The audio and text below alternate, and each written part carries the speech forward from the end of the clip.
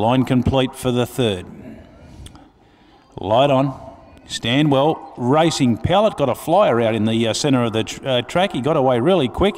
Clear length in front of the field getting going, but he's now been quickly passed by Ornithologist, who's on the forward move. Getting away well, Enchanted Boys right up there in the dark colours, and Frisky Albert back along the inside. Pallet goes back to fourth, and they've sped away then from Ambrosia. Getting back then Unlucky on the inside of Grey Thunder, and Ready to Reel's back at the tail. They run inside the 700 metre mark, and Frisky Albert the inside shows the way. Ahead in front now of Enchanted Boy the outside. Ornithologist is third, and he's just camped there just on the speed, working down the side from Pallet, who's getting a nice run in transit. About four back then on the inside to Unlucky, and then we've got Grey Thunder, Ambrosia, and Ready to Reel hooking out wide as they approach the turn now. We're inside the 300 metre mark where Enchanted Boy moved up to Frisky Albert.